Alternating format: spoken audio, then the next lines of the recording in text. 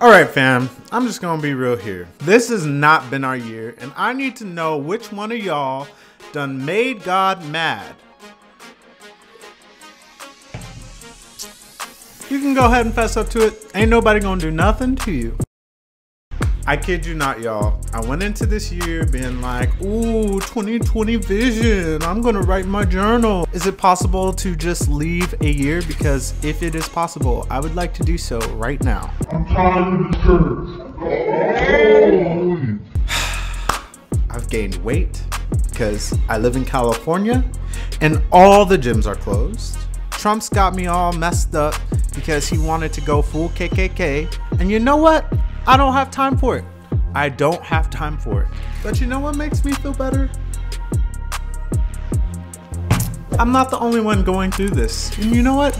Neither are you. So let's talk about this year and see if we can work through some of this ish together. By any means necessary. So let's start off with something that everybody can relate to. Whoa. Stop the video. Oh, so y'all just want to sit and watch my videos and not support me by clicking that like button and subscribing to my page?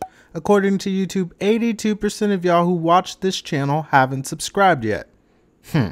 Alright, back to the video.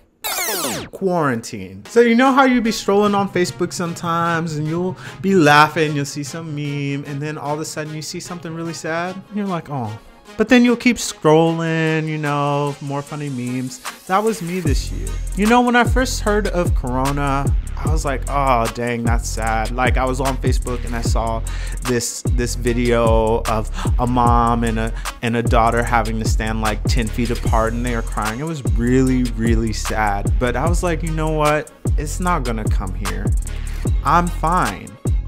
Little did I know. Literally all of my plans, and I'm sure a lot of y'all's as well, have been completely uprooted this year. I've never had to pivot so hard in my life. But you know what? It's made me better. It's made me brush up on some skills I haven't thought about brushing up on. But you know what hasn't made me better? Trump. The man with the little hands has really ratcheted up his racist tropes this year, and it's had a huge effect on me, and I'm sure it's had an effect on y'all too. This man has literally tried to start another civil war, and it's been stressing me the hell out like I'm in control of this country or something. We're just out here trying to protest for our rights and to be valued as equal citizens in this country, and this man is out here posting tweets like, when the looting starts, the shooting starts, and talking about how there's too many minorities in the suburbs and Cory Books trying to take it over. You know what? I've got a confession. I've just been blocking Trump supporters. You know why? I don't need that stress in my life. If they can support that man as president, you know what? They can go ahead and peace out. I'm good with that. And finally, to the worst and most serious part of this year, the deaths. We've lost a lot of important people this year.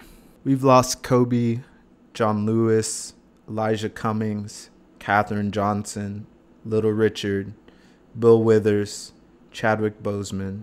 And of course, it's been another year full of murder by the police and the wannabe police, including the murders of Breonna Taylor, George Floyd, Ahmaud Arbery, Rayshard Brooks, and so many more whose names that we'll never know.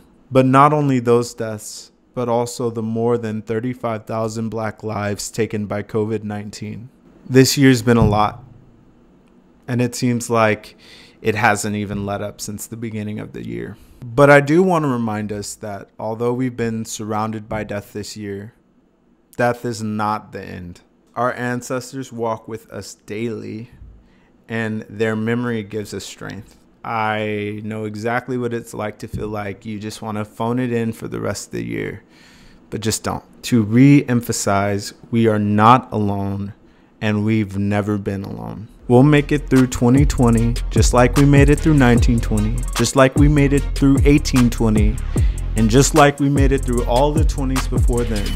Collective strength. Until next time, y'all, stay young, stay Black, stay optimistic.